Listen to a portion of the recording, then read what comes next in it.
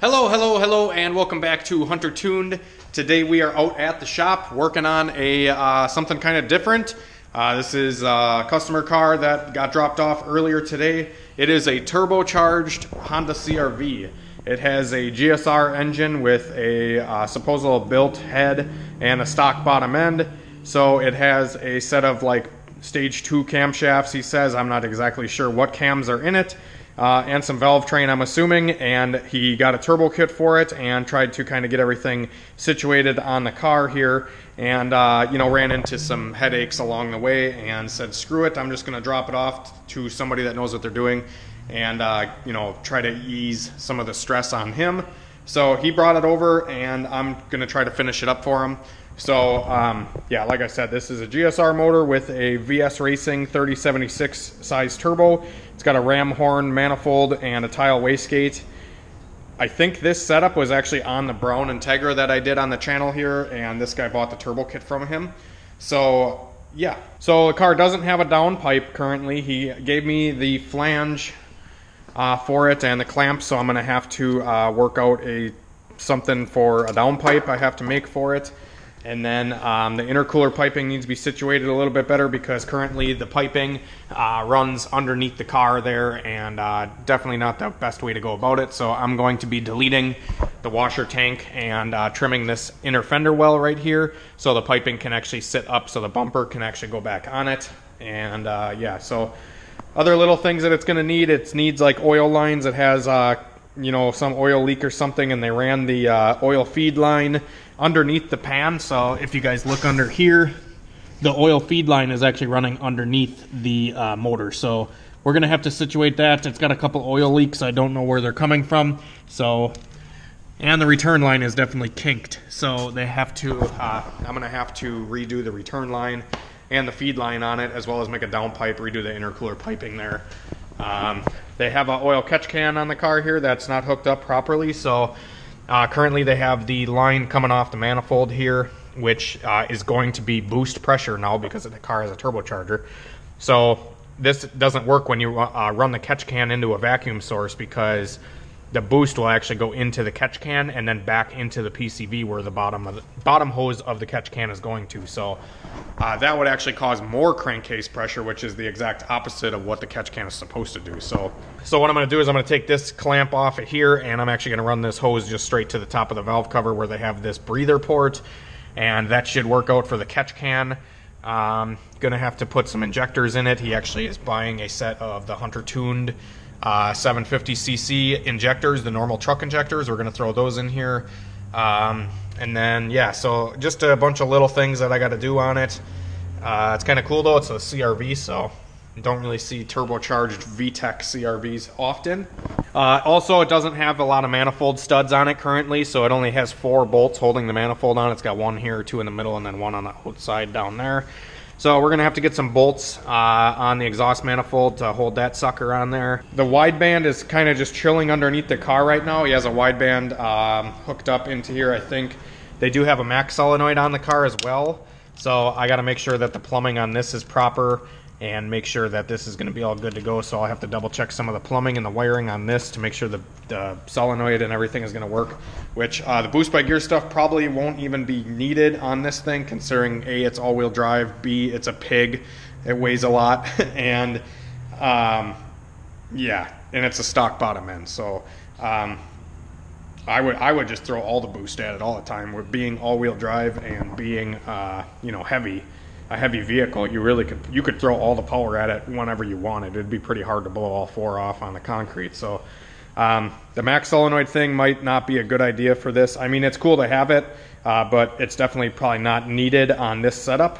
But we will see if we can get it all working and do all that kind of stuff. But like I said, the wideband is sitting inside of this thing, and they have some gauges in it.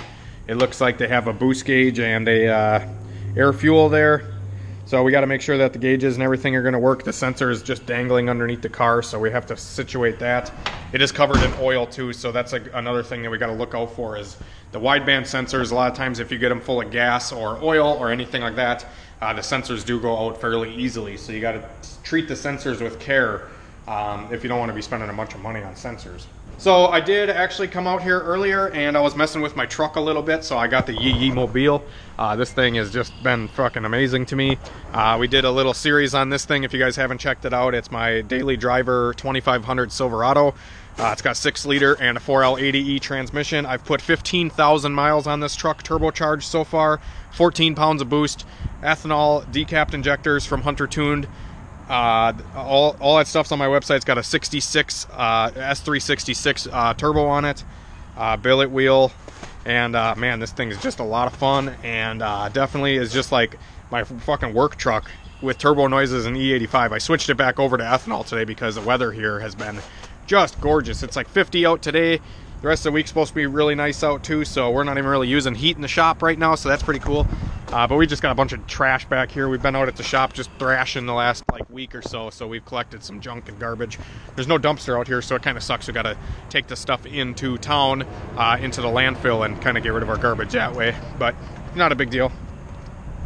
Finally got some walkway area shoveled out here because a lot of this was frozen over, ice and snow and all that stuff, and we finally have enough warm temperatures where a lot of the snow is melting, and I was able to clear some walkways here at the shop. And I don't know if you guys noticed, but the last video we did rearrange the cars in here a little bit. So I do have my Mustang over on, all the cars are kind of facing this way because when the cars are facing this way, we can still kind of work on them and not be crowded. When the Hondas were parked, you know, parallel going this way into the wall with the, you know, that wall with the trunks of the car facing that wall, it was a little bit crowded. There was no way I'd be able to get in between, like taking wheels off or anything like that. So I rearranged the cars this way in order to be able to work on every single car at the same time. So I'll be able to work on the hatch, the Mustang, the CRX, have a customer car in here, and have Michael's car at the same time. I'm just kind of, you know, well, we can consolidate enough space here to accommodate cars and whatnot. So, and worst case scenario, if I do get a bunch of customer work coming in, we can always move some of the cars outside, and we do have a parking lot here. It's just, I think the landlord said he might charge me if I do park stuff overnight quite a bit, but I might end up just parking stuff behind the shop, because behind the shop there's like a little driveway too, that we might be able to park stuff back there as well. So yeah, this thing's pretty sweet. He's got some big snow tires on it and some Jeep wheels. It's pretty rad. He's got some racing seats in it as well. So yeah, without further ado, I'm just gonna get after this thing and start wrenching on it. So I'm gonna pull it all apart quick and check out what we got going on. All right guys, so I have been working on the CRV, and we got a lot of stuff pulled off of the car here. I got the intercooler and some of the piping removed. I pulled off the manifold and turbo that's up on the workbench there, and this is the wastegate that was on it. And I don't know if you guys can see that, but there is a gap between the valve and the bottom of the gate here, so the exhaust is able to flow right out of the dump tube there because the spring or something is bound up under the diaphragm here. So if you would have ran this wastegate on there, the turbo would have been really lazy and probably would not have made any boost. So I gotta take apart the wastegate here and figure out what's going on with it, and see if we can get the valve to sit back down flat how it's supposed to, because it currently is open. It still has spring pressure to it, but it's open. Like I said, an exhaust can flow right out of there, so it's going to be a huge exhaust leak, and it's not going to have any way to hold the boost into the turbo. So I also have been going through checking out the oil lines, and I pulled the oil lines off of it and the sandwich plate and stuff off the back of the block because he was complaining of some oil leaks, and all these fittings that were going into here didn't really have much sealant on them. So I'm going through and I'm resealing the sandwich plate here, and it wasn't really even that tight on the back of the block. So I'm gonna make sure that everything is tightened down good and no leaks from the back of the block area. And I had to pull all this off because he had the feed line for the turbo was running underneath the oil pan and then back up. So that's not a good way to run them. You want to run them usually over the valve cover, or, you know, on top of the engine. That way, you know, you can make all this stuff work. I don't know why he did that. It may have been too short of an oil line to reach the feed on the turbo here, but we'll see. If anything, we'll get another line. I'll get another feed line for him. But anyways, I wanted to go through and I just kind of checked out the turbo, cleaned it out, resealed some of the stuff that's in here, and yeah, so a lot of oil and stuff was in here, so I cleaned all this off, and yeah, so that's where I'm at right now. Had to drain the oil out of it to get all that stuff off and fix the catch can fitting, so I ran that instead of on the intake manifold. It's going to the valve cover now, so shouldn't have any blow-by issues with that. I have to get some manifold bolts for it. He said he had some, but I may just get some bolts because I pulled out all the studs besides the corner ones here. I usually like to keep the corner studs in the head, and then I run bolts on all the other ones because a lot of the nuts and stuff on the studs sometimes tend to back out, and the bolts, like a flanged head bolt, works a lot better for like a turbo car because the turbo causes more vibration and stuff like that. So that's what I like to do at least, and I like to leave the two corner ones because it helps with aligning everything up when you put the turbo manifold onto the head. So yeah, I got rid of the washer tank obviously, and I trimmed the inner fender liner thingy, trimmed that down so we can run the piping more normal. So yeah, now it's going to be just kind of throwing everything back together slowly. I'm going to put the sandwich plate back on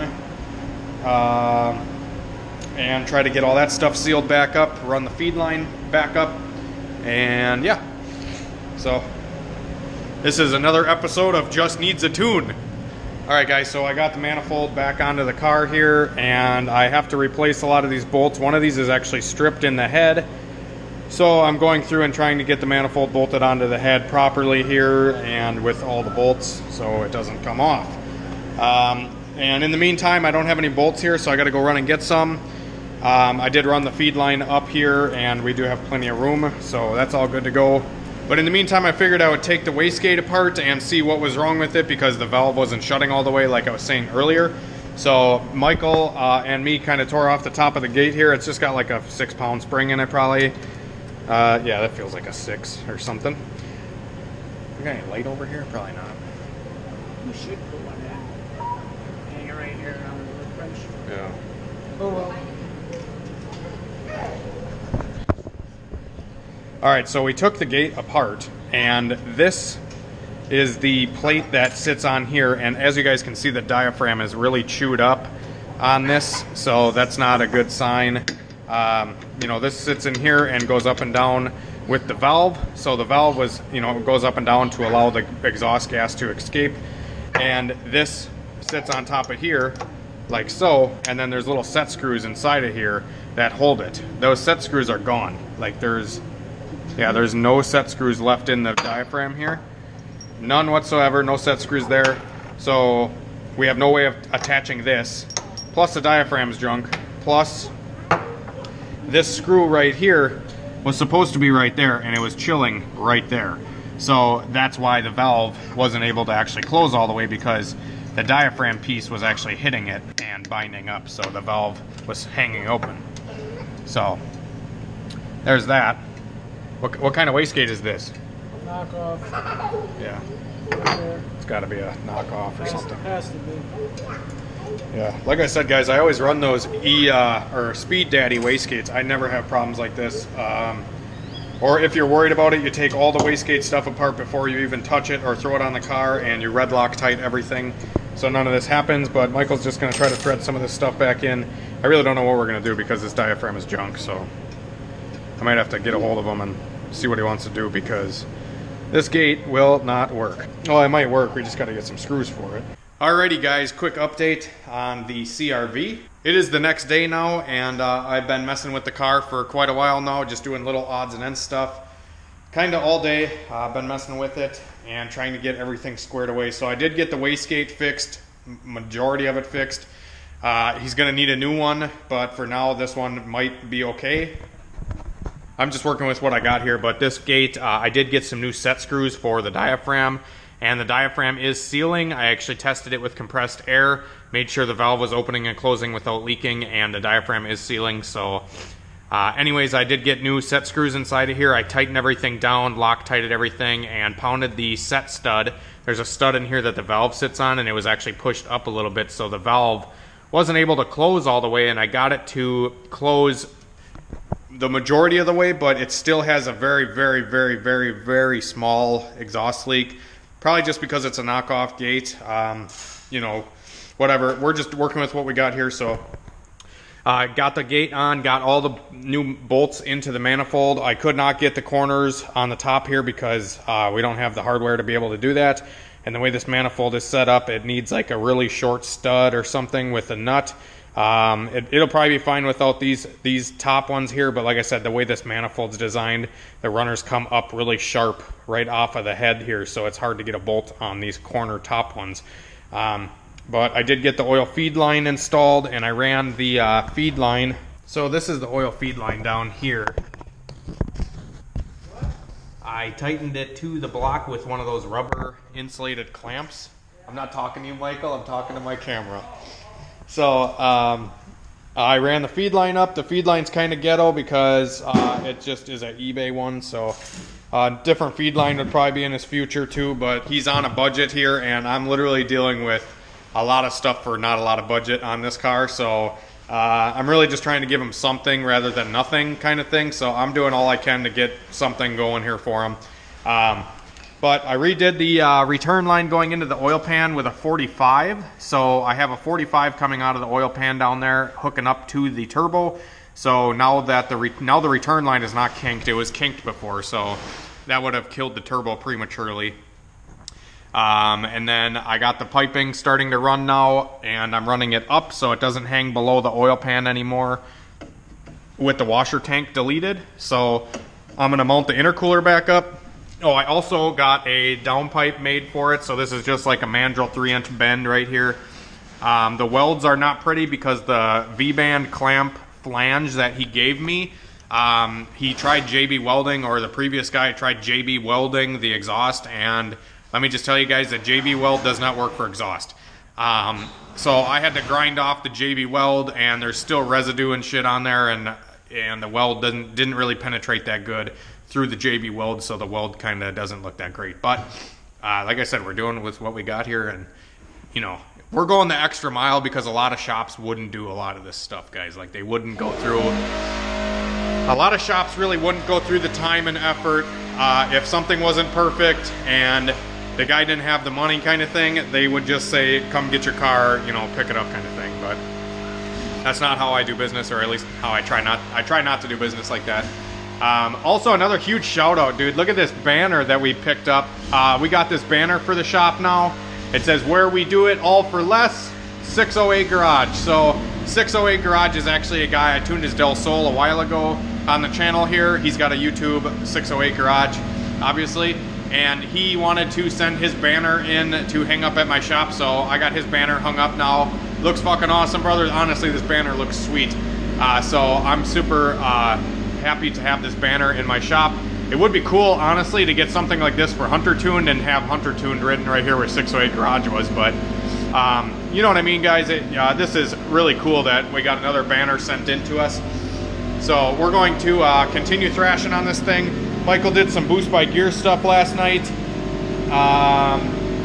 Yeah, we've been just going crazy out here trying to keep up with everything, and I'm trying to keep up with all my messages and emails and text messages and everything from everybody. So yeah, it's been driving me up a wall, honestly. I've been going a little crazy trying to keep up with everything. But anyways, that's gonna be it for this video, guys. The next video is going to be the CRV finally running, and we're gonna get everything tidied up. I'm just gonna, you know, finish a couple things here off camera, mount the intercooler back up, get everything situated again.